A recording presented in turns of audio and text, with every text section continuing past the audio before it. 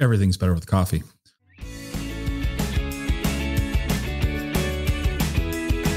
Welcome to the Exploring Washington State podcast. Here's your host, Scott Cowan. Tawni and Laura, thanks for being here. I appreciate you guys making some time this afternoon to talk about what you guys are doing at the Full Moon Market. So one of you, raise your hand. I don't care which one, because we're doing this with 3 people, folks. So we're going to talk all over each other.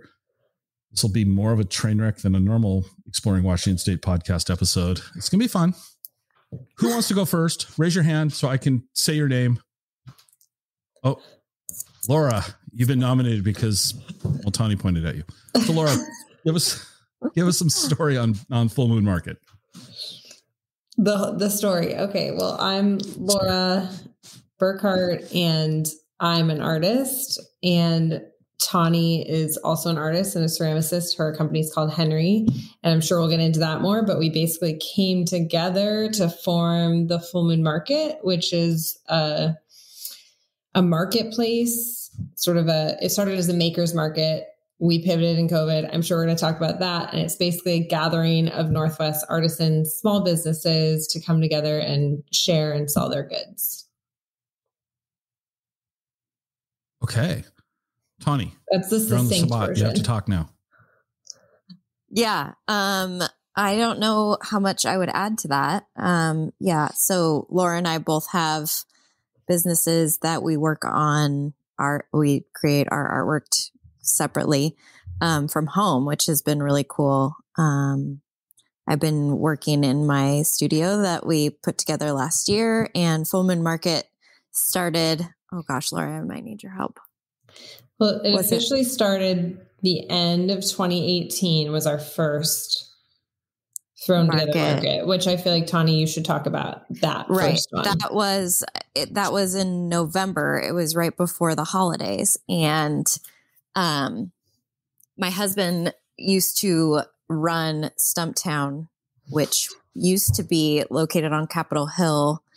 And they had this basement where they would roast their coffee at one time. And once Pete's bought out Stumptown, they stopped roasting their coffee down in the basement. And so there was this huge amount of square foot that was just not being used.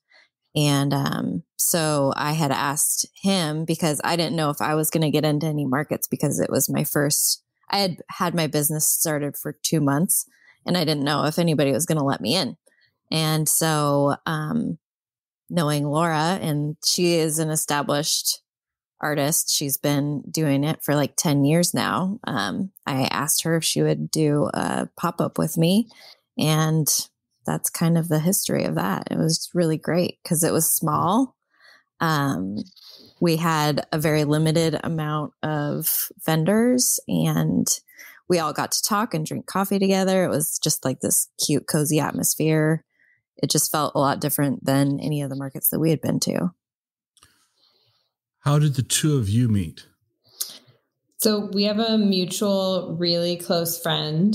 Tawni's best friend since forever was one of my best friends growing up. So we'd met and crossed paths quite a few times over the years, but really our friendship has grown from being connected right when I guess Tawni started her business and reached out. And that season, actually, right before we started this one in Stumptown, I was getting ready to do a round of the holiday pop-ups and markets. And I was like, hey, do you want to share a booth with me? These things are crazy. They're expensive to do as an artist in a small business.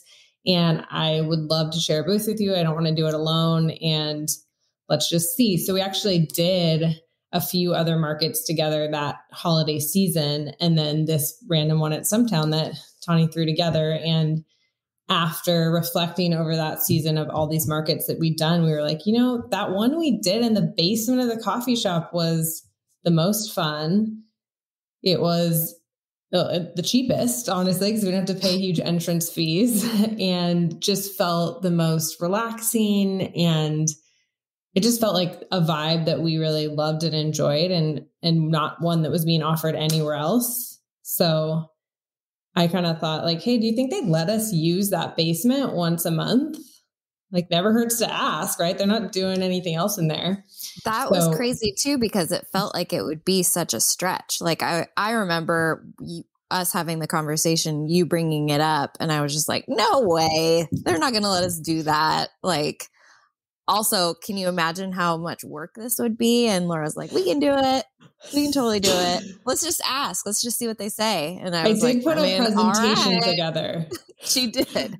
Yeah, she did. But Nate just brought it up to his supervisor, and they were like, yeah, I mean, we're not using the space. We might as well. And so then it was work time. Yeah. And the baristas loved it because people were coming in that day and drinking coffee, and all the vendors were drinking coffee. And so it was kind of great on all ends. And it was great for us because they let us store the pieces, because the other thing about these big shows and being an artist, we both do work that, I mean, Tawni does ceramics, it's breakable. You have to load it in, set it up. I do these big woodwork pieces. So you're loading in fixtures and walls and stuff like that. So to have a place where we could regularly be popping up and not sort of starting from scratch every time was really amazing for us as well. So, yeah. And if Stumptown wasn't using the basement, that's really cool. But all good things come to an end. COVID hit. Yeah. COVID hit. We'll just destroy your story. No, but before, okay. You've talked about the vibe and Tawni, I like the fact that you had just started and you thought, well, you didn't know if you're going to get in. And I'm thinking, wow, what better way to ensure that you're getting in is to run the event. It's like, I'm in. Yeah. Yeah. That part was nice. The scary part was trying to actually find vendors to fill it, because also I didn't really know anybody. Like just starting out, you're like, okay, here we go. So how did that go? How many vendors did you guys have at the first event? Do you specifically down to the, I'm just kidding, about how many vendors? Do you remember, Laura? The very first one, I don't know, but I think probably around 15. Okay. At the most. And how was it received? Because once again, it's a new event, so nobody knows about it. It's in the basement. Yep. Okay. And then well, I mean, it is what it is. And then, and Tawni, you're relatively unknown. So how was it received by the public? Well, a lot of friends came out, which was awesome. Awesome.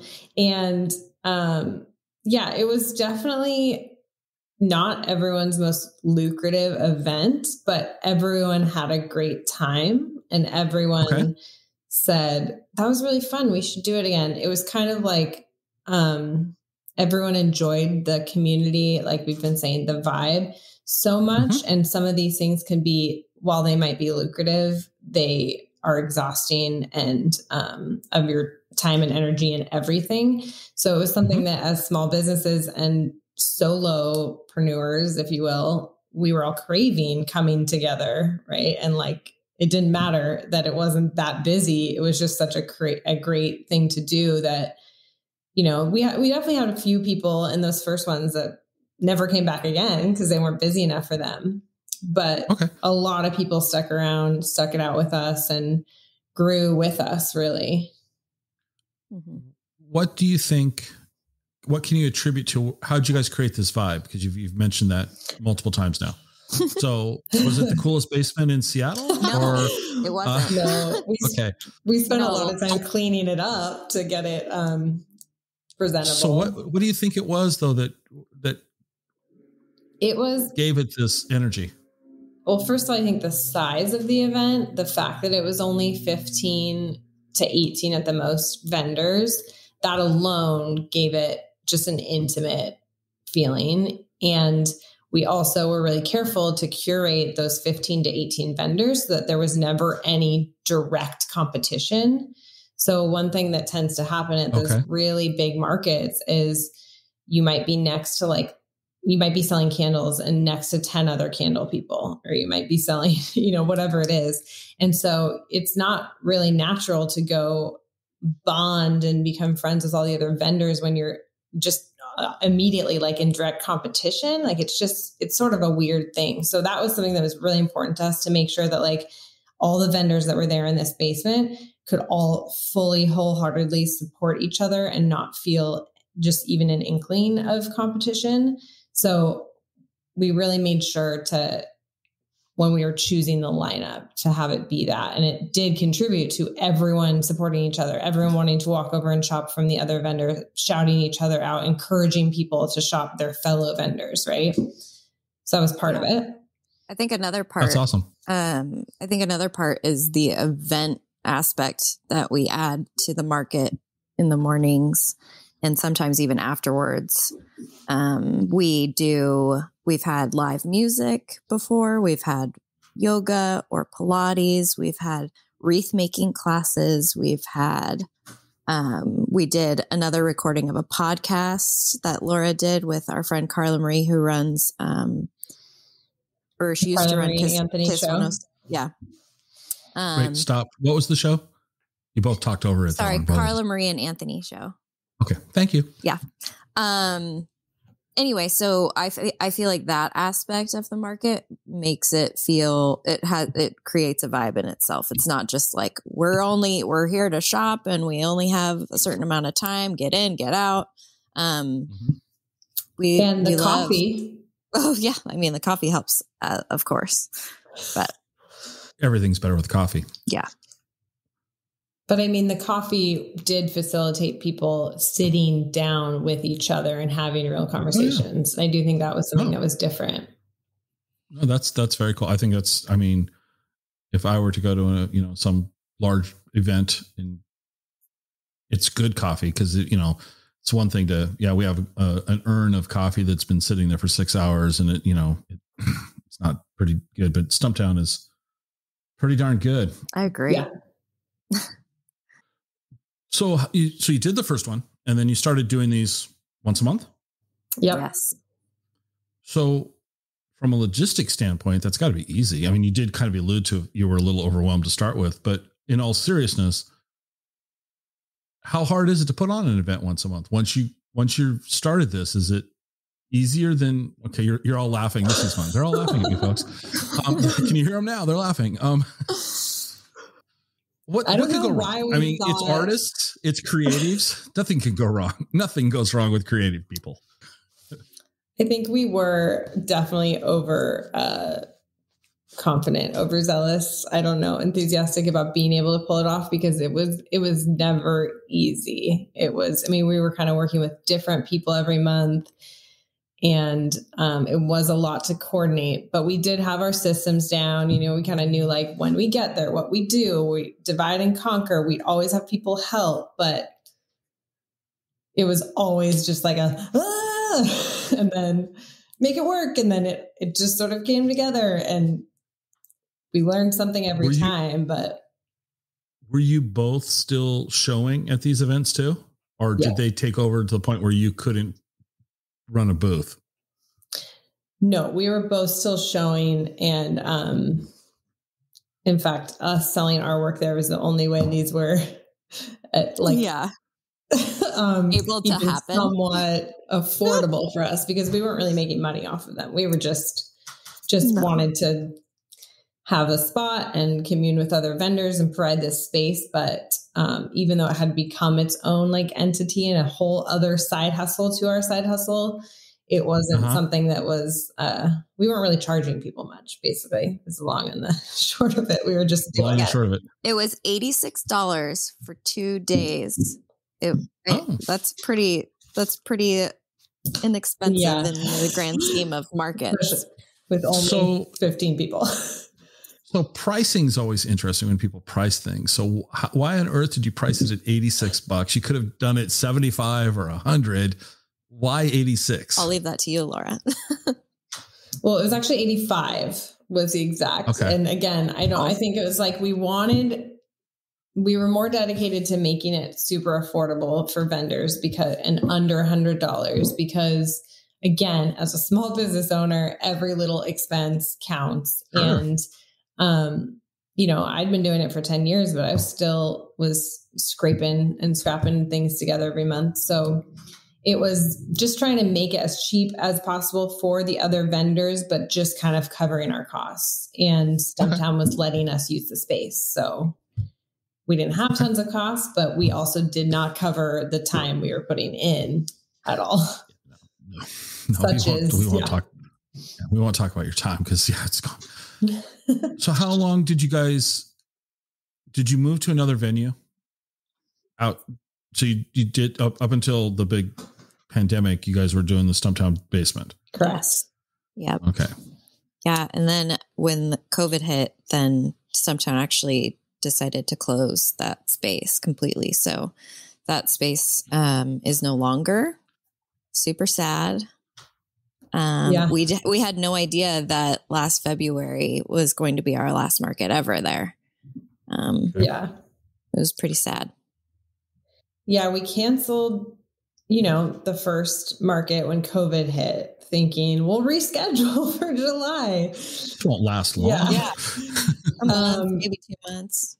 Yeah. And then I think by the second month, we realized, well, okay, maybe we should figure out something else to do. And then, like Tawni said, the location closed. We had to go pick everything up. And we didn't, tell anyone because it was just so, it was the beginning of COVID. There was a lot going on. And we were just like, what? It's so sad. But so, yeah, everything changed. And we thought we were going to just be done with the market for good. But we had, in that time, grown an online presence. So we did have a platform. And so, and we had planned and booked out vendors. We already had vendors booked out for like the next 5 months. So we had already promised these vendors a platform and a space. We had already made plans to do it. So it was either sort of at that moment, it was like, do we email all these people and refund everyone and just say it's done and be yet another thing that's being canceled in your life?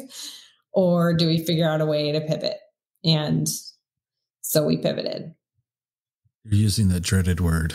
Yep. That is the most overused word. I use it all the time. I'm teasing you, but I hate that word. I just but how else do you describe it? I mean, what else? It's the most applicable word to what everybody has been doing.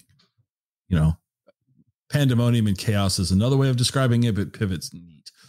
Yeah. So how did you transition? How did you transition into the online platform?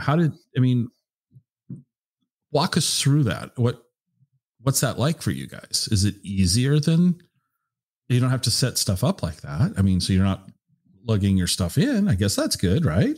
Yeah. Well, I think one of the biggest benefits to having a virtual market versus an in-person is one, shipping. And well, no, sorry. That's one of the harder things, I guess. I was going to say that to me. Shipping is hard, but one of the biggest benefits is that we're able to sell to not only local people, like we're selling stuff all across the US, which feels really cool being a small business that usually only sells to people in Seattle at markets. And now you're reaching farther, selling more, hopefully. So we feel like a lot of the people are happier with the virtuals than the in-person even. Well, Tawni, let me ask you a very specific question. You're selling your stuff virtually, right? Correct. Where's the most interesting place to you that you've sent something now? Because somebody bought from you and you're like, oh, wow, they're in... There was one in Kansas recently, which I was like, oh, wow, I've never been to Kansas. There you go. And then there was one in Florida, but yeah, those are probably but see, that's really good. They probably would not have come to the Stumptown basement. No, I don't think that they would have known. Honestly, people walking by Stumptown didn't even know that it was in the basement half the time. It was hilarious. People are just like, wait, where, can you tell us where it is? We have the sandwich board out. We have balloons where we have somebody outside telling people to come in and they're like, oh, wait, this is happening where? you gotta like make it super obvious sometimes. So. And Laura, how about you? Where's the most interesting place you've shipped something now? Yeah, I think all over the East Coast feels like, especially everything I do is very Northwest inspired. So it feels really special when I'm sending something that's like, something in Mount Rainier to like Lake Winnipesaukee or something, like Lake Winnipesaukee. New Hampshire. Okay, thank you. Yeah, that's what I was thinking of. There was once was like the address was like an island in the middle of Lake Winnipesaukee. Was a piece. Oh wow, okay, that's kind of interesting.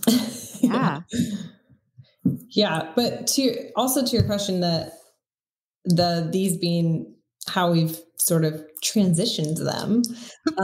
Pivoted is your word. It's definitely like less physical work on the weekend of, for sure, but it has changed into much more work on a logistics, admin, marketing standpoint. So with the physical markets, we would sort of post some things on Instagram, try and tell people it was happening. But it was more relying on the actual physical market. And there was a lot of schlepping and work involved. But then, we sort of cleaned up Sunday night and washed our hands of it. And we're like, all right, we'll see you next month. And there wasn't a ton of work in between. And now it's a daily job. And we have someone else helping us with social media because now that it's fully run on social media, it's much more about making sure that we're supporting every single one of our vendors every single month, that we're doing all the extra things. We use live chats, we're uploading IGTVs, we're doing a live virtual event, we're making sure we're posting every single vendor and their products multiple times throughout the month and making sure we're really like promoting them and sending people their way. So it's just different now. So what platform? So how are you doing the virtual events? Instagram. Because I'm on your website, right? You're selling stuff on Instagram. Yeah, so walk me through. Okay. I'll just tell you the quick story. Okay. Our Instagram account, I'm not allowed to go there. I'm not allowed to touch it. And to quote, okay, boomer, stay away. That would be, so I'm not allowed, and I honor that. Mackenzie's listening. She'll love that. But I'm not, Instagram is not foreign to me, but it's not my native tongue. So How are you selling things virtually on Instagram? Well, so first of all, we should mention, we as the Floman Market don't sell anything. We are still the same way we were as when we were in person. We weren't taking a cut or selling any of the vendors' goods ourselves. We're just facilitating and creating a space, or now an online platform for these small businesses and vendors to sell themselves. So I would say the best way to describe it is that our Instagram, the Floman Market feed, acts as the hub and sort of the place where we showcase all these different vendors and send people directly to them. So people purchase then directly through those vendors and their Instagram, whether it's through their Instagram stories or they're directing people to their website. But so it's all just digital marketing when all is said and done, but just in real time, organic, and actually, instead of clicking on a website, you're sort of directly messaging the vendor. So it's that kind of back and forth. So your next event is at the time of this recording, your next event will be gone. It will already. Yeah. So how does this work on the day of? Are all the vendors supposed to be by their phones and, like I'm on your website right now and I clicked on Henry, which Tawni, that's you, right? So if I liked something and I wanted to purchase something from you. Yeah. So if you wanted to purchase something from me, and it was during the market, you'd be going to Instagram actually. And then you would. I'm not allowed to go there. Oh. Then you would have your daughter go to Instagram for you, have her go to the market page, and she could look at all the feed from like the past month and see, I like that bag. And then when you click on that, it'll tag the owner of that company. And then you can go to their Instagram and you can look in their stories. You can look in their posts, figure out what they're selling. And then on the day of the market, you would plan out who you want to shop from. Hopefully it's more than one person. And you would go to their stories and they'll tell you whether they're having a story sale where you literally see something that you like in their stories and you type in sold and then follow up with them after that, or they'll direct you to their website and you can shop directly from them. But we essentially are the ones who are helping get their word out as to what they're selling for that weekend. Well, that day. So am I oversimplifying it by saying that you're kind of their social media, you're like a social media aggregator, that you're bringing all of these creatives together and collectively we're their hype. We're their hype people. Okay. Yeah. I mean, with the virtual markets, it definitely is. Basically, we're giving them a month of hype, a month of promotion, a month of like putting them in front of this pretty big organic audience that we've grown, that are really supportive of small businesses and want to shop them. And we're just constantly showcasing their work to that audience. And do you just Instagram, or do you promote this on any others, like if Facebook, or dare I say TikTok? No, we need to start doing TikTok. We got to start doing TikTok. We got to start doing the dances. Come on, Laura. No. Let me just pause because hang on a second. I recorded an interview earlier today, which will come out after this one. So teaser for an upcoming episode. There's a guy out of Kent that does cocktail cards. He sells a box of cocktail cards to show you how to make various cocktails. And they have a QR code on them. So you use your phone and then there's a video of how to make the cocktail. Oh, wow. It's kind of cool. Right? That is cool. He's not as old as me. He's probably a little older than you. Not much, probably. And he's on TikTok, and he does little 57-minute videos of him making a cocktail, kind of like, and it's going crazy. People are loving it. So I don't know that you should discount TikTok, Laura. I know. We had a guy on before. He's a woodworker out of Washougal down south, and he's blind, and he goes by the Blind Woodsman. Wow. So there's a blind guy making wooden bowls with a lathe and, power tools. He's got absolutely over 500,000 followers. And I think it's over 1 million followers on TikTok. Wow.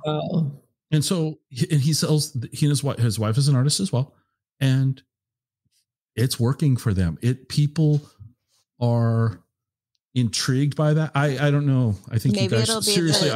Maybe it'll be the new Instagram. I don't know. I'm kind of tongue in cheek with like teasing you, but on certain things. But I'm completely serious here that I think you should look at it. Yeah, well, we do definitely on our own businesses. We try to make videos and stuff. I've done quite a few reels, but the idea of just getting on a whole different platform sounds very intimidating. But we do but we love the idea. Noted. We're going to work on it. Noted. Okay. That's all I can say. I was going to say, we do, though you said you were on our website and before you clicked on Henry, we do always have like a market lineup on our website. And that's where we put all these vendors and link to all of their websites directly. So that is the other way that we promote, and we send out emails and stuff too. But where all the action happens is on Instagram.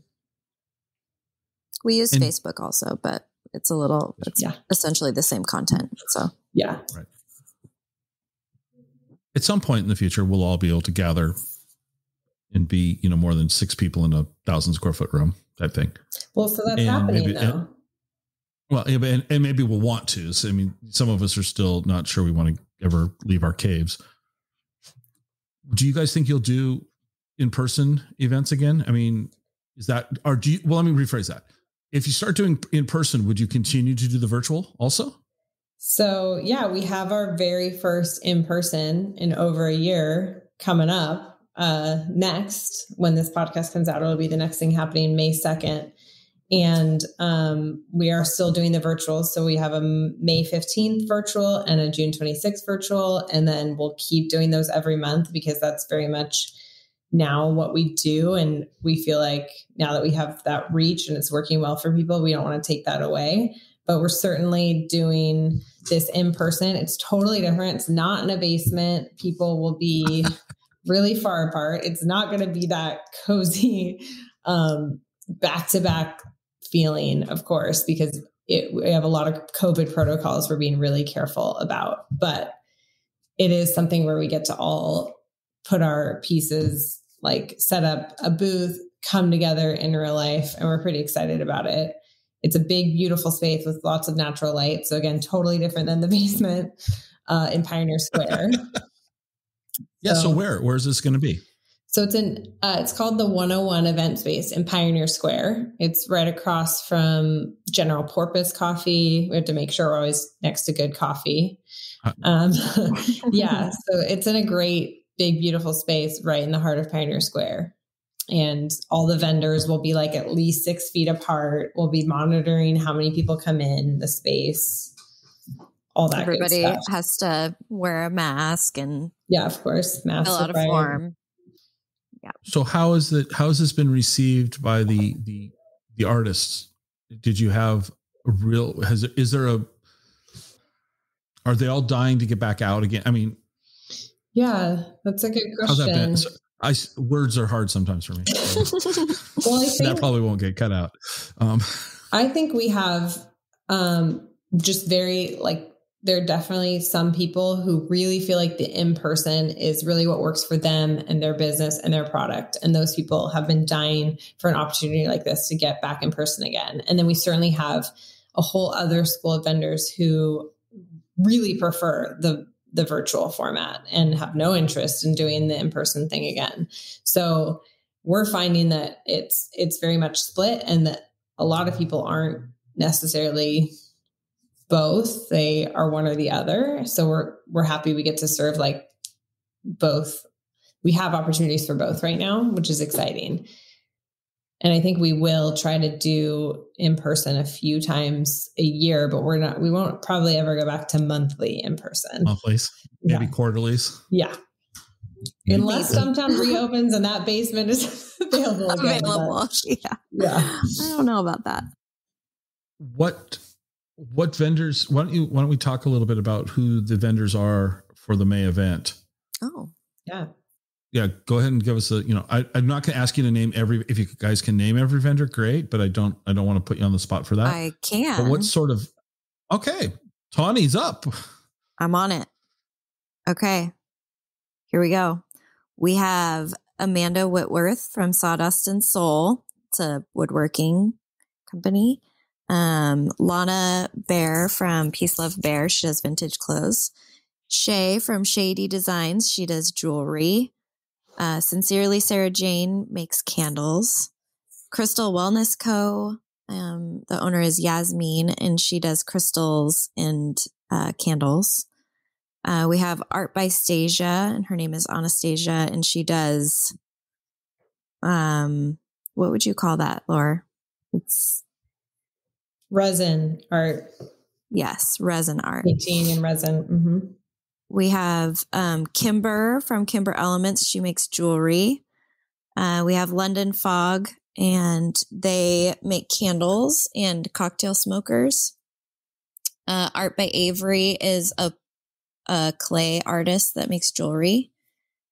We have Hello Chloe Marie. She does embroidery. Sea Salt Sweets. They make cookies. Design by Discovery, Sylvia. She does candles and dyed homeware goods. Masota Glass, which you just interviewed. She does glass blowing. Vina, Copper Canoe Woman. She makes jewelry as well. Live Long and Plant. They sell different kinds of plant kits. Sorry, I lost my place. You want me to take over? Yeah. Okay. We Particle Goods. So she does incense and candles.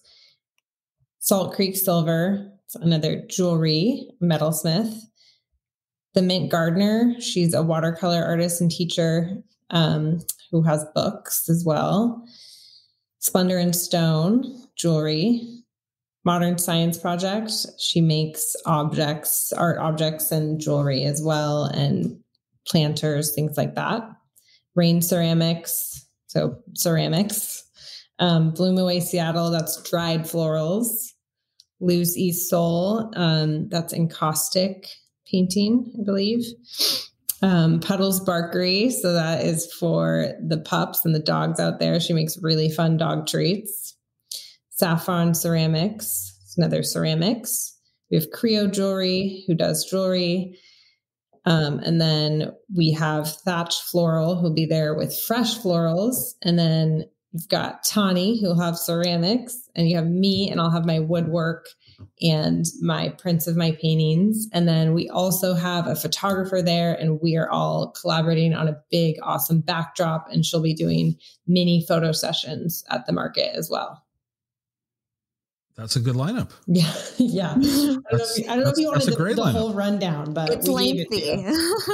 It's lengthy. Yeah. No, that's great. Lots of Mother's Day gifts. It's the week right before Mother's Day. So it's kind of a one-stop shop for like local handmade, all the things. We're pretty excited. And how did you end up at this location? What's the start? Because it's a cool, from the photo on your website, it's a cool looking space. Yeah, that's a funny story too, actually. Okay. So our photographer and also social media girl and also just dear friend had booked this space for a photo shoot, sort of or wedding type event that totally fell through. So she had it booked May 2nd and just kind of was like, hey, I have this space. And I actually had done 2 events there in the past. I've done with like my backdrop and my, I did a mural there for a Facebook event, and I did a backdrop there for a wedding event. So I knew the space, and I was like, oh, that's the perfect space. If we were going to have a market, it's the perfect space. And that is the perfect date. If we were going to have a market the week before Mother's Day, that's the perfect date. Yeah. So it kind of just came together, and we just went with it. And simultaneously, we moved into phase 3. So that helped too. I'm noticing a trend with you guys. It just kind of all naturally falls together for you. Kind of. The basement makes itself available. Tawni, you looking for a place. There you go. Your shows and all that. So that's awesome. And so that's going to run from 11 to 3, correct? Yep. Okay. What else does the public need to know about that? Anything else? Well, I'd plan ahead because I think there might be a Mariners game that day. Well, but they can only have 8,000 people at the stadium. That's a sellout right now. Oh, that's a good point. I forgot about that part. Yeah. Yeah. Because okay. It's the disappointment. I could make a bad joke that there wouldn't be more than that there anyway, but they're doing really well at the time of this recording. They're in first place, so more people would go. Thank you, though. It's a little encouraging because we were a little bit stressed about that but parking, just thinking about parking, it's definitely a thing. And then, like we said, masks will be required. We'll be limiting the number of people in the space. It won't be super limited because, again, it's a huge space. So we are allowing for extra space in between everyone, but there may be a line, we're not sure, but what else? You'll have to sign a waiver at the door. And obviously, if you're sick at all, don't even come. But other than that, come ready to shop because we have so many good things. You can RSVP also. I mean, all the bags will probably be sold by the time this recording goes out. What are the bags? The bags. We have RSVP totes that we're giving to people. Well, you purchase an RSVP ticket online for $10. You can find it on our website.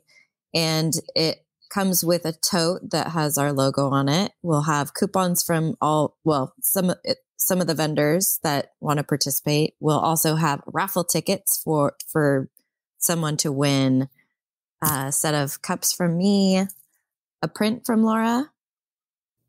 Yeah. And some card packs, possibly.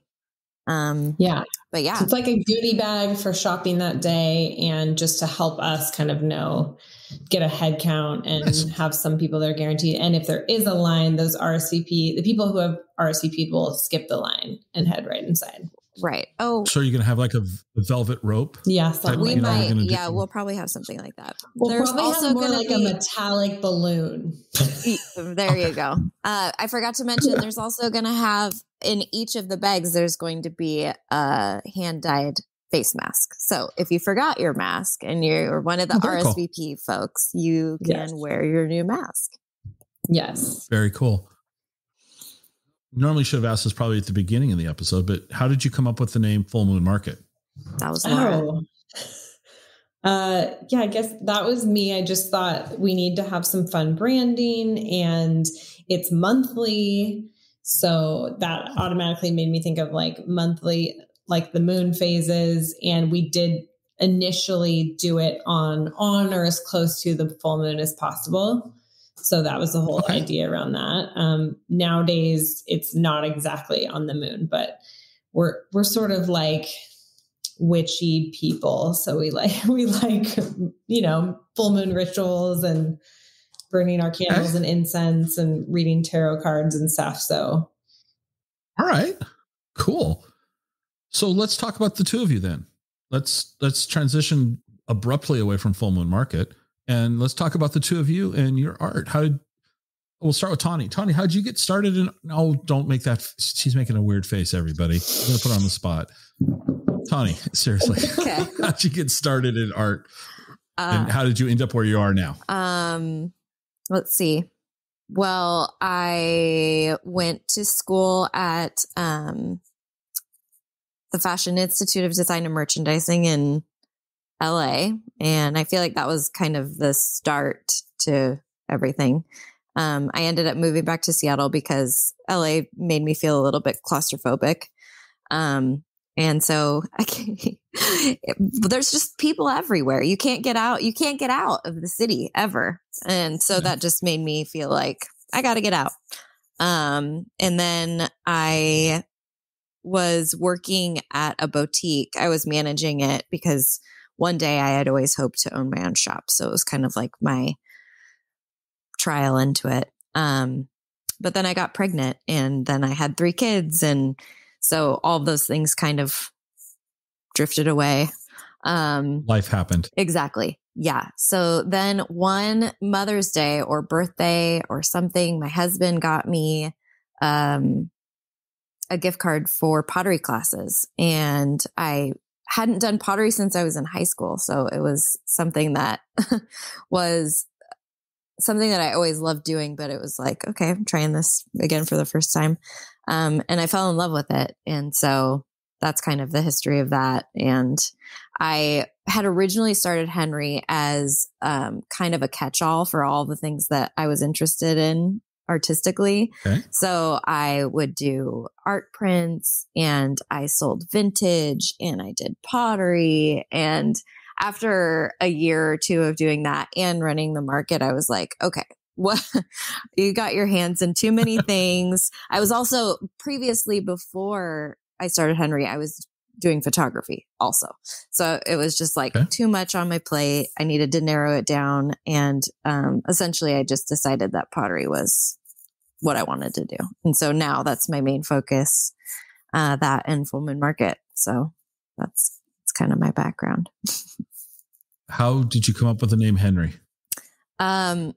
Henry was actually one of the names of it was one of the contenders for one of the kid names. And I always I've always wanted to think of my business as being like one of my babies. Like it's always something that I want to honor and take care of. And I don't know. Okay. So yeah. That's cool. Thanks. That's a great story. Thanks. Laura, how did you get started in art and how did, to where you are now? So I also went to school for art. So basically I think I spent a few months the beginning of freshman year of college trying to do much more practical degrees, but basically just kept coming back to art and was kind of just like, whatever, I'll never make a living. I'll just work way more than possible because this is what I want to do. I'll find a way to make it work. And that's kind of been my MO ever since. I also got a degree in interior design, and did both for a while and have worked just the gamut of art and design jobs, and had a career for about 5 years doing display and design for a really large retailer. And in that job learned sort of every single medium of art and every single tool possible, and really honed my own aesthetic. And then I came out of it and worked for another large retailer doing, again, windows, displays, design, all that. And it was the same scenario where they were sort of these like dream jobs artistically, and it was very creatively fulfilled in a lot of ways, but I was always doing my own artwork on the side. So I'd have shows, do my own stuff, paintings, that kind of thing, woodwork on the side. And I just kind of, even though I loved these jobs, I really dreamed of doing my own work and having the creative freedom, being my own creative director. So I side hustled it for a really long time. So I'd do like the design and artwork all day for these companies. And then I would come home and do my own work all night and all weekend, and double timed it for a very long time. And then finally made the leap, I guess a year before we started the market or so. So I'd been doing it for a long time, but finally doing it completely on my own was, of course, a whole different thing. And yeah, so here I am now. I built a big studio in my backyard, and it's what I do full time, though. I also now have a baby. Well, she's a toddler now, but so I split my time, of course, with her, but like was on the saw building woodwork up until she honestly was born, and she was 2 weeks late. So, wow. Okay. Yeah. And here I am. So I also am kind of like all over the place. I do a lot of different mediums, always with the same, aesthetic inspired by the Northwest. But the things I do the most are woodwork and painting. Those are kind of my main focuses, but I still don't really just pick one thing and go with it. I still do a little bit of illustration, a little bit of design, a little bit of this, but my bread and butter is the woodwork and the painting. So did you both grow up in the Seattle area, or did you move to the area?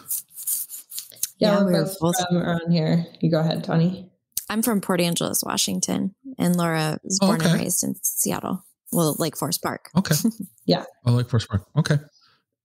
And so when you're not out creating art or running shows or herding cats or children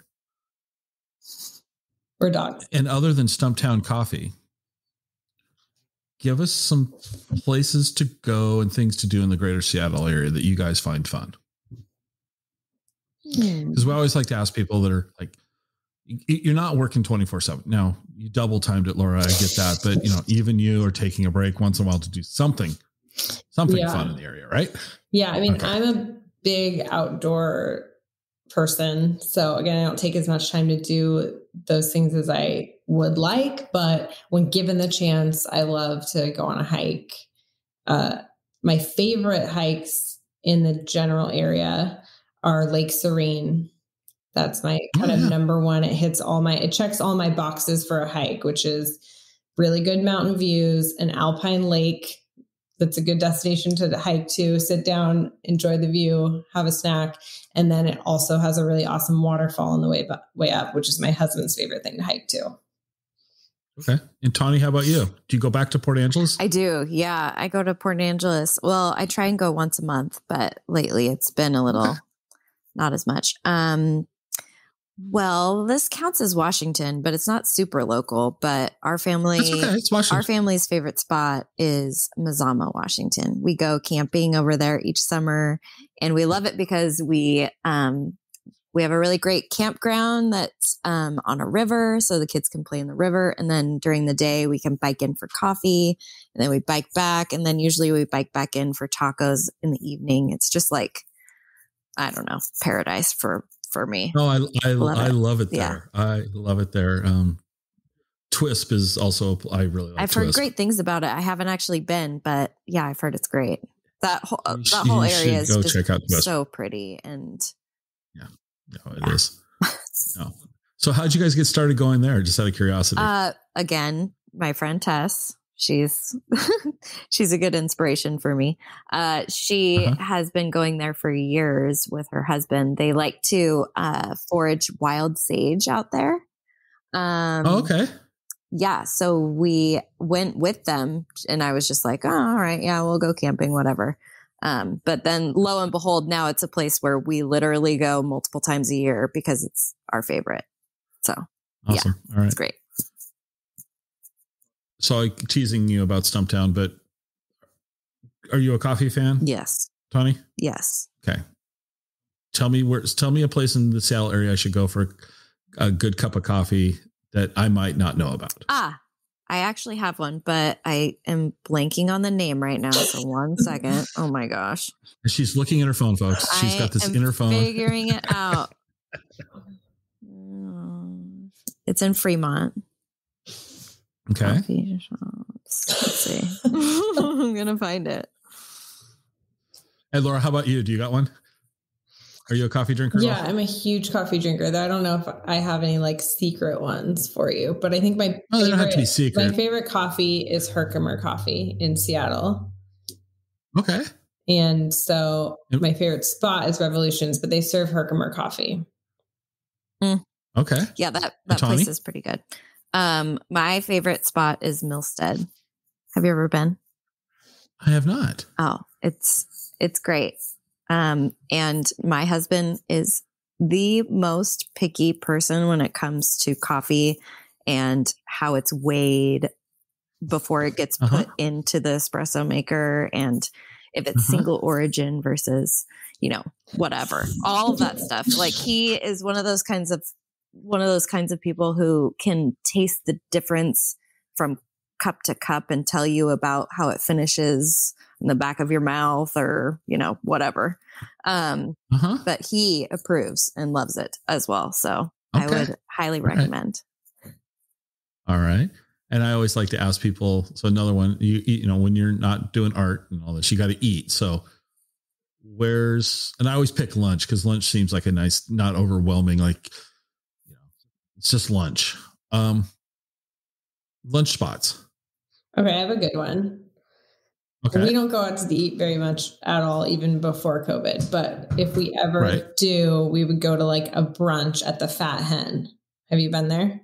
Oh, okay. Yeah. Yeah. That's our favorite. Okay. How about you, Tawni? Well, us also, we don't get to go out to eat very much because kids. 3 kids. 3 kids. Yeah.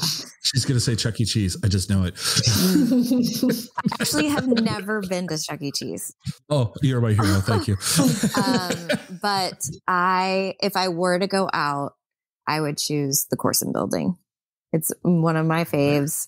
It's in Georgetown. My dear friend owns it and is the chef. It's amazing. Check it out. What type of food? Local. Like, everything is local, and she's just an incredible chef. Uses all of the local ingredients. Yeah,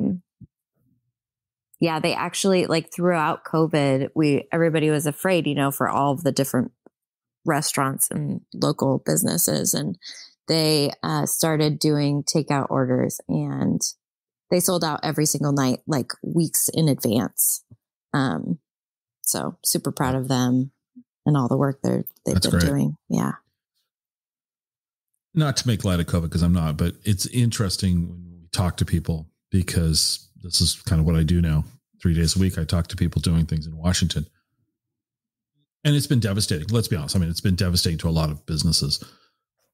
But the creativity that people you guys went from a physical space to a virtual space, right? And now you're going to maybe do a hybrid of doing a little of both. You might not have done that had COVID not happened, right? Yeah. And now you're selling stuff to the middle of an island in New Hampshire, and you're sending stuff to Kansas. I mean, that's kind of cool when you think about it. You've expanded outside of just the Seattle area. Yeah. It's really interesting to see how restaurants and other businesses are adapting and coming up with creative ways, and how people are supporting businesses differently than we did 2 years ago. Yeah. So let's wrap this up so that you guys can go be creative. Where can okay, there you go. So two questions for each of you, or well, actually one. First off, one of you tell us where they can find out about Full Moon Market, all the places like that. We'll put links in the show notes. But then both of you, where can people find you and your individual artwork?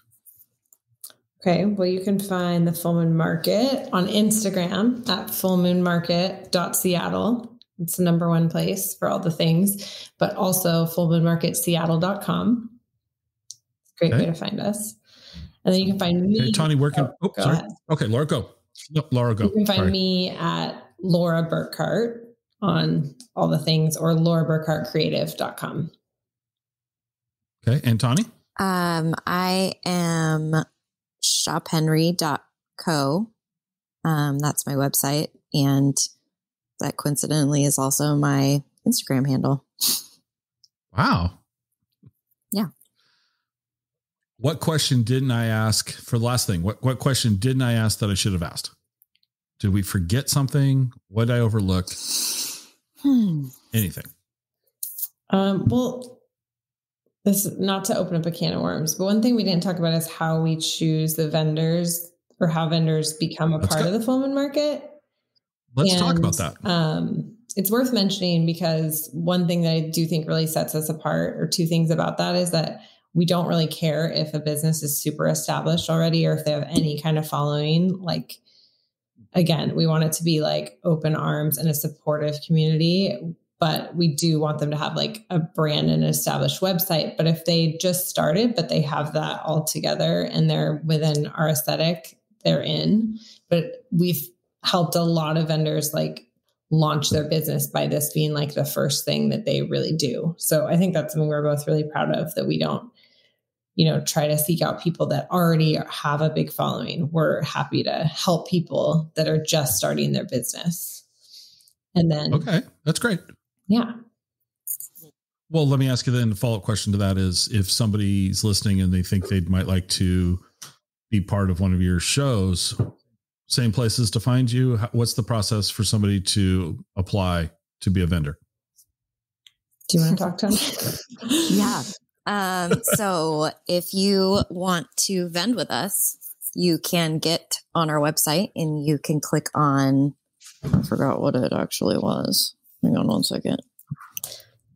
But do you remember what it is? Apply. Probably. Apply. So we have, an application on there. We have a tiered experience, different kind of plans. And we really we go through them every few months or more often than that, but it's a lot to catch up on. And we have a very supportive community, and the two of us that kind of brought this together, the Full Moon Market has an aesthetic that's the two of our aesthetics sort of melded. And we do try to keep things within that aesthetic, mostly because the community that's following along and shopping, like, we know what they like, and we don't want to bring on a vendor if we don't feel like they're going to sell well. We want them to have a really successful market. So we don't feel comfortable taking someone's money and telling them you're in this market if we don't think anyone's going to purchase their goods. So that's the main reason why we like to really curate it. Right. So if you are interested in being a vendor, fill out a form submission, pay the vendor fee, and we will be getting back to you as soon as we can. That doesn't mean that we'll be getting back to you in the next couple of days necessarily, but it will mean that we will be getting back to you within the next couple of weeks or month. Yeah. We do our best, but both of us also have families and other jobs and stuff. So we try and get together once a week, but not always are we able to go over all of the application fees or application. Yeah. Okay. Yeah. We'll put a link to that too, because you're right. It's the apply button on your site. Sorry. I should have had that up in front of me. No, you should have the coffee shop up in front of you. No. That too. I can't believe it. I know. Yeah. Sorry.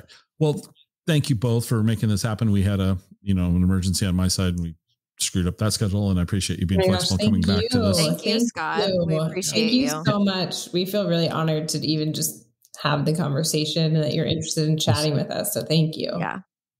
Yeah, this has been a lot of fun, and I wish you guys all the best. And I'm excited. I know I'm not going to come over for the Mother's Day show because I have to come over the following week. So 2 weeks in a row in Seattle doesn't work for Scott. But another time, maybe in the fall. Tell your friends, tell your Seattle friends. Yeah. Well, we have a lot of those, so we will do that. All right. You guys have a great night. Thank you. Bye.